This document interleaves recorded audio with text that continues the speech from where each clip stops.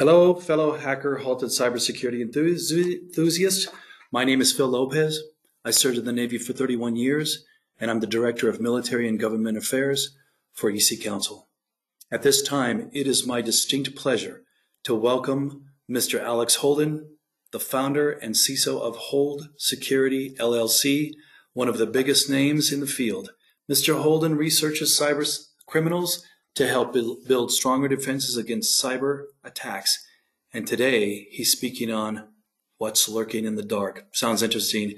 It's an in-depth look into the dark web. Thank you, Alex. I'm making you the presenter right now, and you'll have control. Give me 1 second. Excellent. So, well, hello and welcome, everybody. We are going to be talking today about the dark web. Why am I talking about the dark web with this very distinct Russian accent? Well, I'm going to tell you a very interesting and fascinating story today. It's not only about technology, it's also about humans. So sit back, listen, and let me tell you this interesting story. So who am I? I'm an IT professional first and first of all. I do have a Russian accent. This is my ethical background, even though I'm not exactly from Russia. I left Soviet Union back in the 1980s, and I'm actually from the region of Ukraine. But I've never been to Russia, never been to Ukraine. I've been in a country that no longer exists. So from that perspective, I do consider myself Ukrainian, but if you call me Russian, it's okay, because I reserve the right to call you Canadians. Most of you guys are gonna laugh, I'm gonna cry, it's all good. But I grew up not in cybersecurity as much as IT initially, and then when IT became more segregated, more complex, I actually went in cybersecurity. I did a lot of research in cybersecurity, and in order to get further in what I was doing, I started actually evolving. And in this evolution, for me, it was not only learning about defenses, not only understanding technology, but also want to understand how the dark web works. The reason for that is that when I actually started looking around and start understanding cybercrime, I grew up, I evolved into trying to stop not only the attacks, not only zeros and ones coming at my firewalls, but also figuring out who are the bad guys behind these type of attacks. So the reason I go out on the dark web every single day is to figure out what the bad guys are doing, how they're doing it, and what are their next steps. So a little bit about the dark web, what the heck that is. And the dark web is a very complicated component. It's not a place. It's more of a combination of hidden channels. It's hidden channels of communication. It's a combination of hidden identities.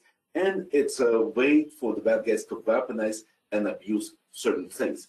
It's also a component of hidden marketplace. So with all these complexities, I actually want to give you a story about how we go out on the dark web and communicate with the bad guys.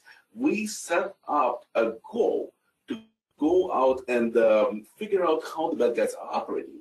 So in this particular case that I'm going to be talking about, I'm going to be bringing a story about how we spread the word once on the dark web, that we are running this elite IT organization that helps the bad guys with their technology. Because the bad guys are good at some things, but they're not always good in every single technology out there. So spreading the word about this elite IT organization does help. We are sitting back and waiting.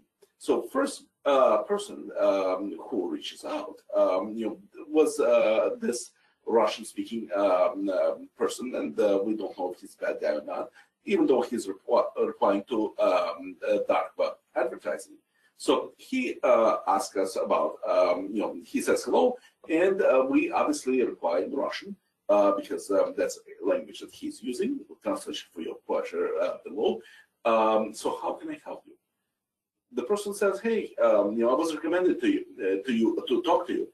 And at that point, when the person says that he came from a reference, instead of letting the person ask us questions about who we are and what we do, we are initiating this multi-factor authentication process. We start asking him lots of different questions because we can't trust just anybody. So we're going to be asking him a lot of interesting questions. If he can't answer the questions, who recommended him and how, we're not going to be talking to him.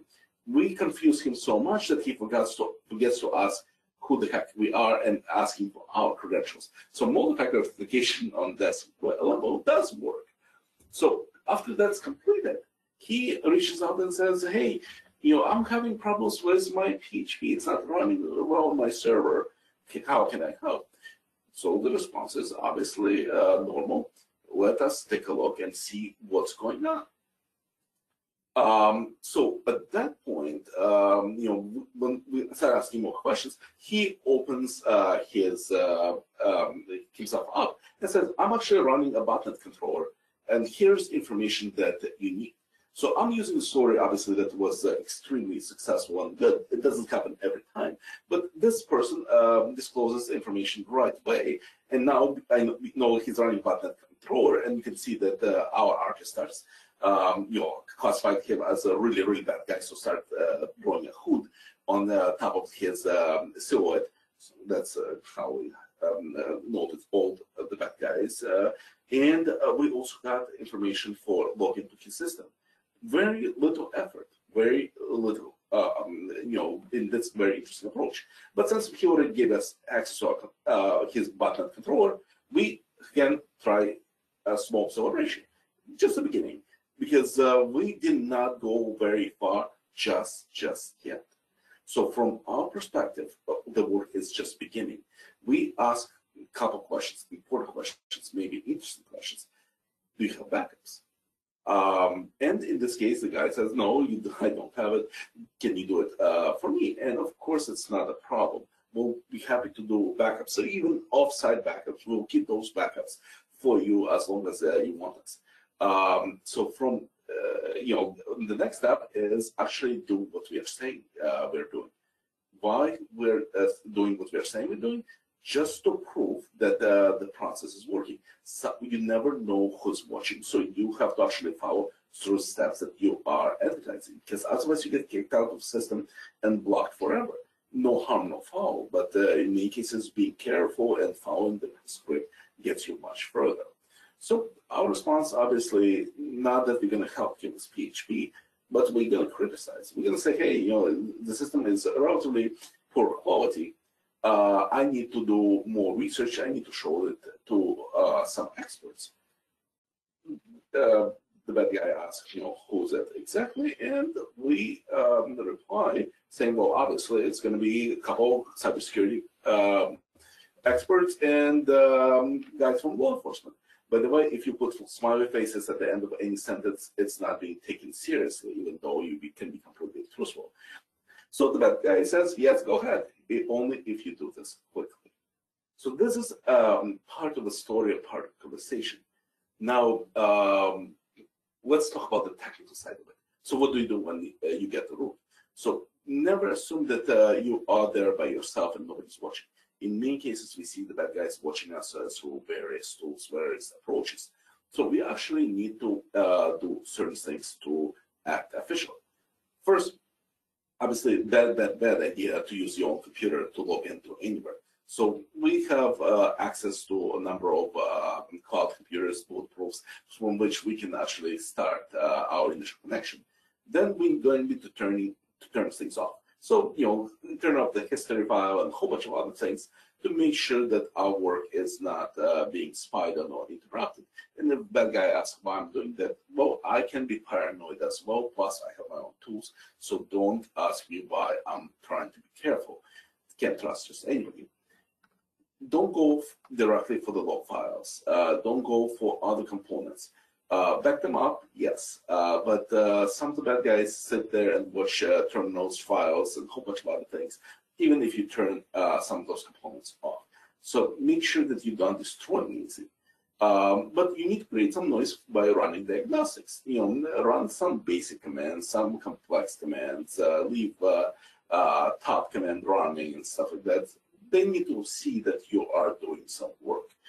Plus, we need to start looking around once to figure out what the heck the system is and what is it doing. You're being asked to fix very, very specific things. So we're going to be going at that, but we're going to be also looking around. And obviously perform quick backup.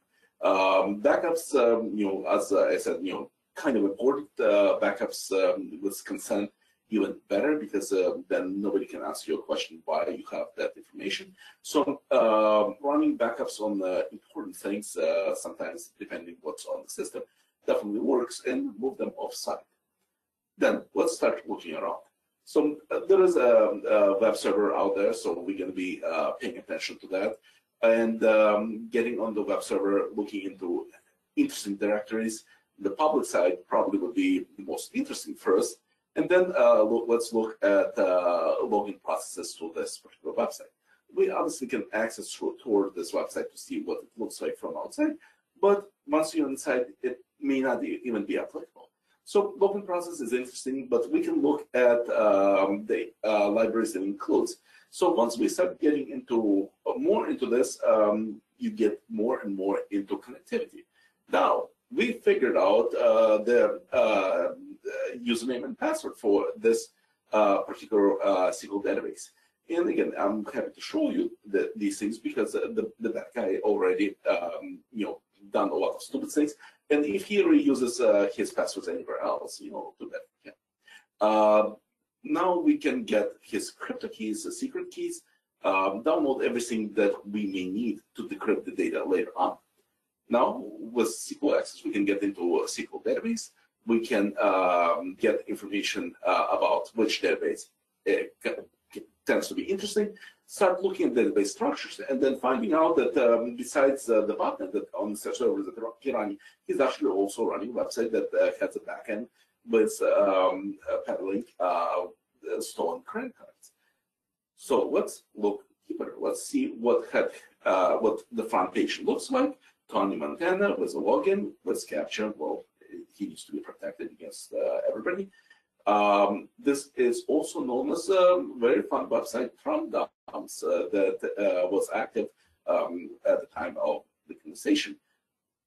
And this person was also known to law enforcement as Tony Montana in a couple of indictments. So we were working in figuring out things for really, really bad guy. So these are how things evolve, how we figure out some of these things and bring this to attention. This is not only being on the dark web, but using proactive offenses against the bad guy to figure out what they're up to. So who are our adversaries? Most of the bad guys out there on the dark web do these things for profit. They're definitely concentrating on making money off other people's misfortune or big cat. Some bad guys do it for fame. They want to have their name known to everybody. There are quite a few bad guys who are doing it for cause. Whether the cause you agree with or disagree with, these combination of things do tend to happen and do cause quite a bit of harm, because the cause is something that driving the bad guys forward. Some bad guys doing it for their country, or some even do corporate espionage for their companies. So some of it is definitely for the higher cause, so to speak, if you ask these guys. And obviously, there's quite a bit of cybercrime that happens out of revenge. And revenge is probably the most terrible way, destructive way of attacks that we have ever seen. So different adversaries, different approaches. But we go out on the dark web, exploring the dark web components, not only on the forums, but really much deeper, to meet cyber criminals, make them into our friends, so to speak, to get their secrets. The idea is not only technology, but also to figure out who you can be a friend and who can tell you their secrets. It's not really a Tinder to a degree, because we don't use a romantic approach or anything like that. We have a lot of different analysts, and Hold Security is actually well known for having being one of those workplaces that we have more than 50% women working for us. Yet none of the women are allowed to play female roles because we don't want to entice. Enticement does not work long term.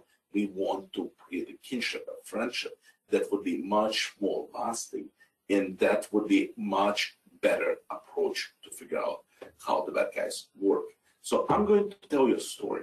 I'm going to tell you a story about several bad guys, really, really bad guys, and how they came to fame and infamy, and what is happening to them right now. So first, meet Rinat Shabayev, or Rich.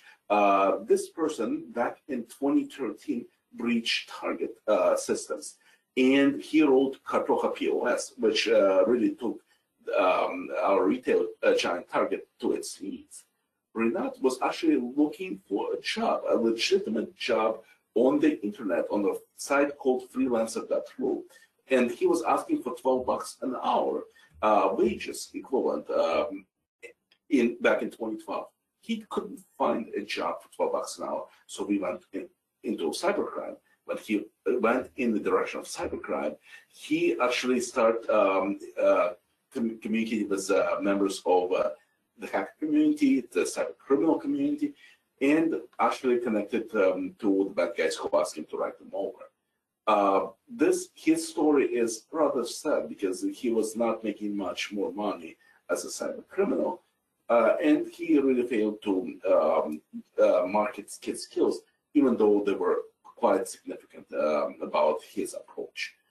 Now meet another person. This is Max Donakov. He is also known as Tessa 88. Tessa 88, if those of you remember, in summer of 2016, was holding the entire world hostage with disclosing the major breaches of the time. In fact, summer of 2016 was called the time of mega breaches, where breaches such as MySpace, LinkedIn, Dropbox, and then Yahoo were disclosed all by this person. So we tried to figure out who this person is. You know, how this young man had been around for so long that committed so many different crimes. So we investigated him, we investigated his women, and we investigated obviously his pets. And to get a full picture about his social background, his identity, to figure out everything that been happening to him at the time, drew a very good, very solid picture. We figure out his background because he used to wear a mask even before COVID. That's, I think, 2014 image. He used to wear the anonymous mask. And then he also had this brandishing this ID from a Russian law enforcement. So he was a man of multiple mysteries. As we made friends with him, we figure out even details about his old drug routes, as he was buying and selling drugs in his youth. We figure out his background as he got arrested at age of 24 and put in Russian prison for several years. He served 2 sentences, which really broke him as a person. His social media, he posts his picture and his poetry in Russian. We did a crude translation of his poetry, showing the mental distress of his set of mind as he was going to prison, being afraid that his life is rather over. The prison broke him. He did make the right connections there, but unfortunately to him, he was also diagnosed with brain cancer in third stage, and he was released from Russian prison because of his health. While in prison, he made good friends. People who taught him about access to certain components, people who introduced him to other cyber criminals. And when he was out, he became this reign of cybercrime, bringing one data dump after the other, making sure that he's profiting and selling them through his counterparts in Canada and in Russia for significant amounts of money. He held everybody hostage dumping this data, lying about certain data. And when it came to finding the Yahoo data, he was able to tell us about this and said, hey, this is the data that I became available to him. He showed us a real sample of data on June 1st of 2016. And when we looked at this, we saw a dead company walking. This was real sample of the data. Yet Tesla 88 Maxim never got the full set of data.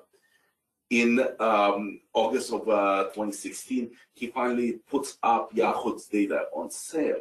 He puts up this 8 GB file called Yahoo Full SQL RAR, but the data in there was fake. He made 18 Bitcoins, which was not that much at the time, but he was peddling fake data based on the really real sample. His tale, Maxim Onukov tale, is definitely a sad one. A person afflicted with a terrible disease, a person who only knows how to do criminal activities, a person who is deeply disturbed and distressed, was given treasure in cyber criminals' world. He wasted that. He used it as much as he used drugs, recreational drugs, and very heavy drugs to kill his pain. He didn't know how to earn money in any other ways. He was only used to crime. His health deteriorated. His mental condition did as well. And unfortunately, this person who did quite a bit of damage to the society didn't fare well, nor did he profit greatly from his exploits. Another person that we learned just recently in June was something that we've been tracking for nearly a year. Ala Vite is the first person indicted and arrested from the TrickBot gang. So I'm going to tell you a story of Ala Vite, another most unusual criminal who is really being currently processed by the U.S. legal system, being tried in Ohio courts for her crimes. So meet Ala Vite. Her maiden name is Alla Klimova, and she was born in Russia, in Rostov-on-Don, back in 1965. She was born in Soviet Union, but she never lived in Russia. She moved to go to school to Latvia, Riga, where she studied applied mathematics from 1983 to 1988. She has 2 kids from her first marriage, or at least that's what her passwords are telling us. By discovering her information, we also were able to map out some things that would be very difficult to identify. According to her social media profiles, she does not smoke or drink alcohol. In the 90s, when she graduated from university and continued living in Riga, she became a sales manager and then secondary education teacher teaching math. So, you know, from as a cyber criminal, she was not a future cyber criminal. She was not a prime target or prime person. She was just a regular person, and only in 2000s, being already in her late 30s, early 40s, she starts pursuing career in the software development. She does not go to web development immediately. For 8 years of her career, she's working for a Dutch company doing C++ development. So she's not even getting into some of the components that she would become infamous for. And then in 2007, she gets married to a Latvian Max Vite. We are assuming that that's his name because of her social media. She is very personally refers to somebody named Max, but she never states that it's her husband. In pictures, as you would see, that you know, there is a person present. And at the same time, she moves to Amsterdam to work closer to her company. And she spends another decade, or nearly a decade, out in Europe. She travels around the world, and in her travels around the world, she is being very descriptive in social media, posting a lot of pictures, and eventually, sometimes after 2014, and thinking even later than that, she is settling in Suriname, out of all places. Possibly, I believe Dutch there is a primary language, so very likely she been there because of that convenience, and she continues her life out there. As a professional, she became a developer with successful learning. She makes a lot of social media statements about how much she enjoys being a developer. She starts her software development career as a in web development only in her late 40s, and she writes very often that she overcame a lot of barriers, including age and gender discrimination, which is very common in the Russian community. She, in fact, writes that even her family discouraged her from going into software development because she's a woman and she is older. And she thinks very few people who actually stood by her and encouraged her to succeed. She is an effective communicator and she's an effective developer, programmer. She attends a number of classes online, leaving very detailed feedback. She asks very intelligent software questions, and also provides responses to other folks with less experience than her. In 2012, she is becoming a freelancer and creating her website out there to market her services. She is specifically catering to the Russian community, even though she's speaking English quite well. In her own words, she is fluent. She gets very good reviews for her work, and she on her site alavite.nl, she is much more proud, I guess, to show her current work. As a freelancer, she goes to the same site that Rinat Shabayev went to, also in 2012, to advertise her skills. As a developer, she actually advertises her work as a developer in over 20 Russian-speaking freelancing sites. Yet she's still having issues finding new projects. And she is even commenting that some of the downtime between projects is really impacting her. She is not able to sit just still, but she wants a consistent way to get paid. Also, she had complained about another situation where one project runs longer and she needs to pull double shifts to work on the current project and picking up the new project that she already committed to. She is struggling as a developer or as a freelancer, mostly because of logistics and project load, but then she gets picked up by a very infamous Trigbot gang. Trigbot gang actually known to approach aspiring developers in the Russian community, offering them jobs, going through some testing of a person to figure out if they're really capable of working for the gang, and then initiating them into the gang. Within the gang, we know that Alavite actually developed components for Node.js framework. She used her C++ experience to develop and deploy malware, and she was also one of the designers and implementers of something called Enigma ransomware software. She didn't write it whole, but she wrote some portions of it. Enigma later became something we now know as a Diablo ransomware. But Alavite was not a great OPSEC person. In fact, she made so many different mistakes about her operational security background that she cannot be called a great security person. In fact, not to belittle her technical skills or person skills, she is one of those stupid cyber criminals out there.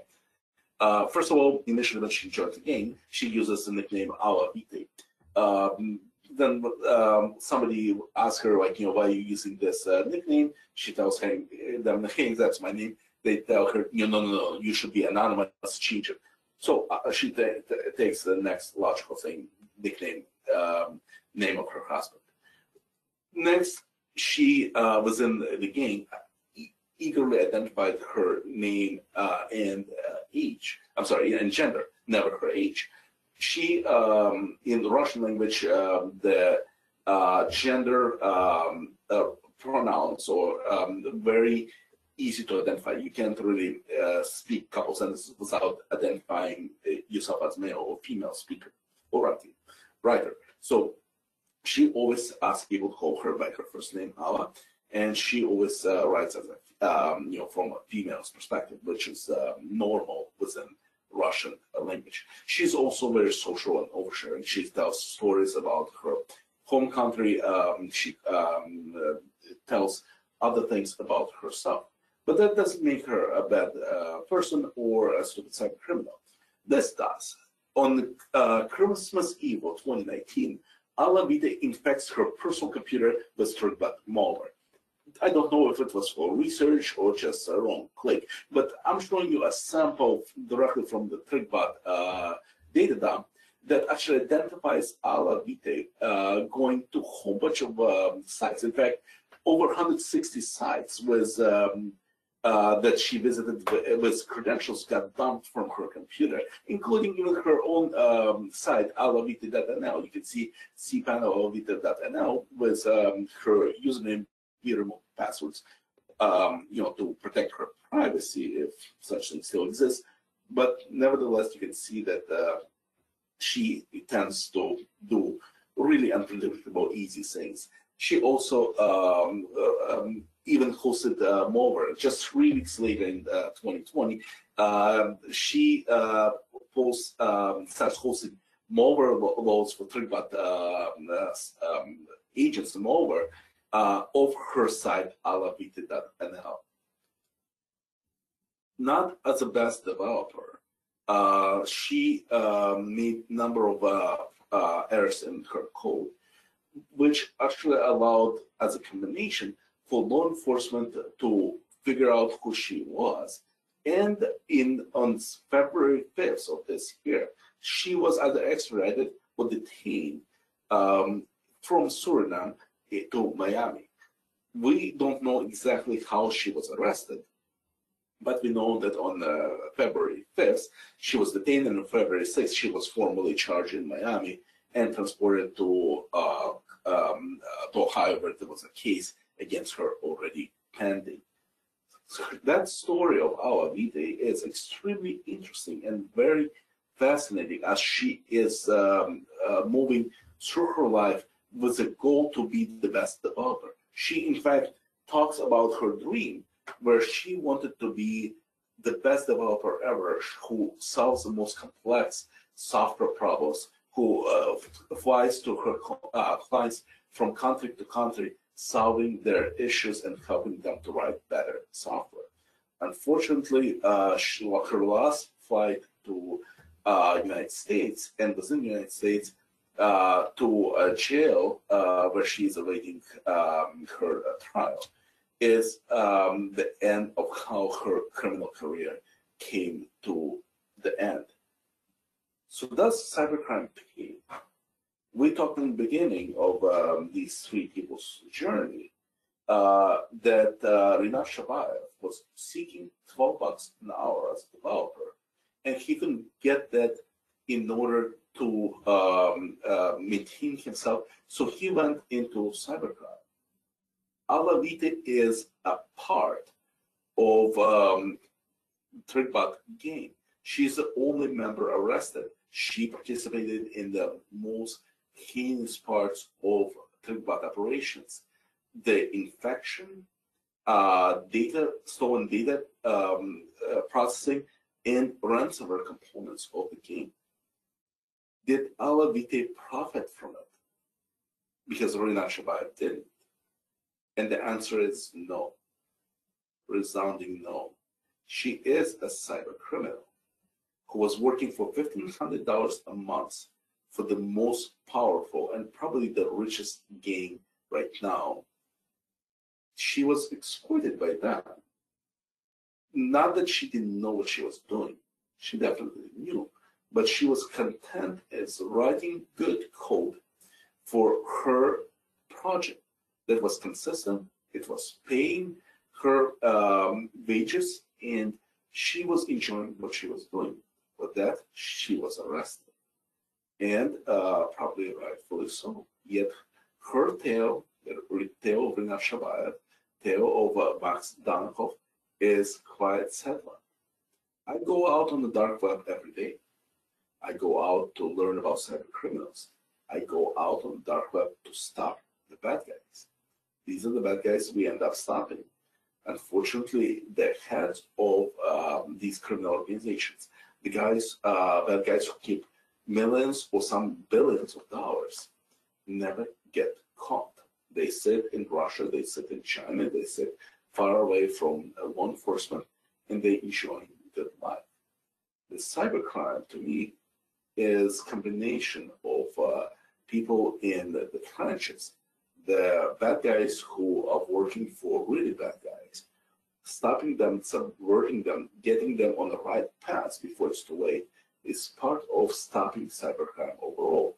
Then the real bad guys would have their armies diminished and maybe move somewhere else. This was all for today's journey into the dark web. But I think we have maybe a couple more minutes so I can answer questions if you have. So thank you. And we do have some questions. They're asking if there's a way possible for this slide deck of yours, PDF, to be shared. Absolutely. My contact information is in here on the slide, and shoot me an email and I'll be able to do this. If you guys have an ability to share my slide deck, I can send this to Hacker Halted staff as well. Okay, thank you. We have one question from Gabrielle. If I use a clean new operating system without logs or anything with personal data, should I take care about others' devices maybe using my network? Having a clean system definitely helps, because the bad guys will be trying to exploit things that are left around that are not patched or vulnerable. That's a part of it. So having a clean built system definitely helps, but it also does not substitute to have the rest of the environment secure, because if other local computers may be vulnerable, you can move the problem from one system to another. Your credentials and way you're accessing that system also quite important, because if you're reusing your passwords, that would be a big problem. And the last thing is awareness of what you're doing in the system. If you click on the wrong link, if you open the wrong email, if you disclose certain information, you are still using a new system, but you're doing this not with the greatest care. Just imagine if you get a brand new car, it does not excuse you for driving carelessly. It's not likely, a new car not likely to die on you, but due to technical problems, but best practices definitely need to follow after you build a clean system. Okay, thank you.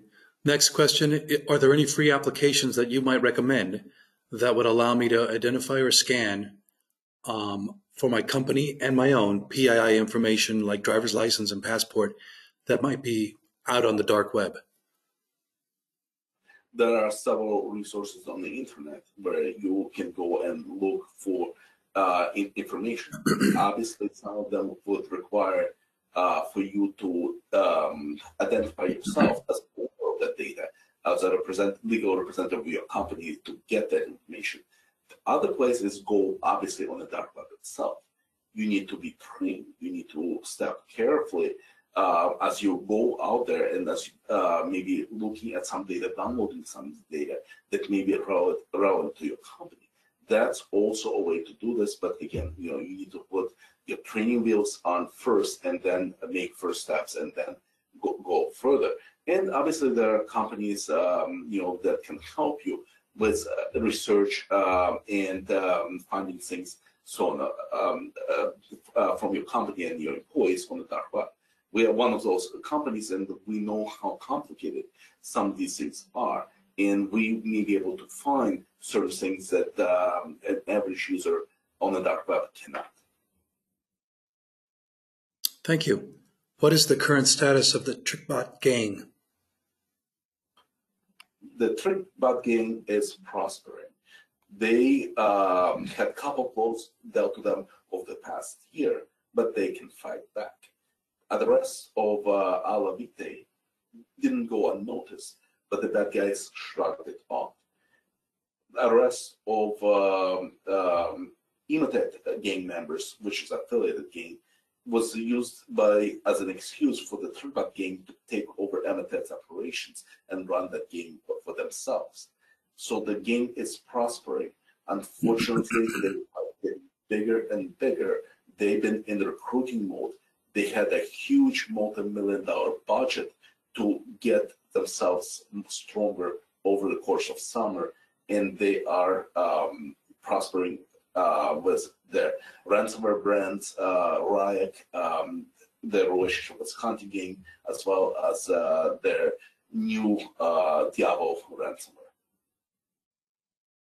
Okay, thank you. Does two-factor authentication and digital signature stop cyber criminals from accessing my server? It won't stop, but it would make hack much more difficult for them to get in.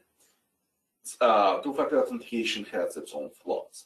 It still can be bypassed through social engineering or solicited through social engineering, but it changes the ratio of cybercrime. When there is a normal attack from the bad guys with one-factor authentication, they can brute force things. They can one person can do millions or billions of requests against your system. When you have two-factor authentication, that ratio drops from 1 to 1, 1 to few. And the attack surface changes, so the bad guys need to try much, much more harder, which most of them don't. So two-factor authentication is great. Okay, then we have time for one last question. Would a virtual machine within a virtual machine be the best way to access the dark web? A virtual machine is recommended, but always keep in mind what you're trying to do and who you want to hide it from. My suggestion is to run a virtual machine and running Tor or tool that you need to get to the dark web. Many people suggest VPN, many people suggest other tools, but keep in mind who you're trying to hide from. When you're using a Tor browser, if you're using it sufficiently, the bad guys can't tell who you are. If you're using VPN, law enforcement can tell who you are. So from that perspective, we are suggesting for people who should not be afraid of law enforcement looking for the bad guys and not hiding a lot of things, their activities, to use Tor on a virtual machine, but avoiding using VPN or anything like that, because some of your activities may be misinterpreted as malicious. So we are trying to hide from the bad guys. We don't want them to know who we are. But folks that on our side, I rather identify myself personally, because it makes more or less us a community of good guys trying to defeat the bad guys. Understood. Okay, Alex. Well, thank you very much. We still have several questions that look really good. Is it okay if they get a hold of you at the information that you have on your slide right now? Absolutely. That's why it's there. Thank you very much, everybody. It was a pleasure. Perfect. Thank you so much. I found this fascinating. I appreciate your talk very much, and I'll close it for now. Thank you so much.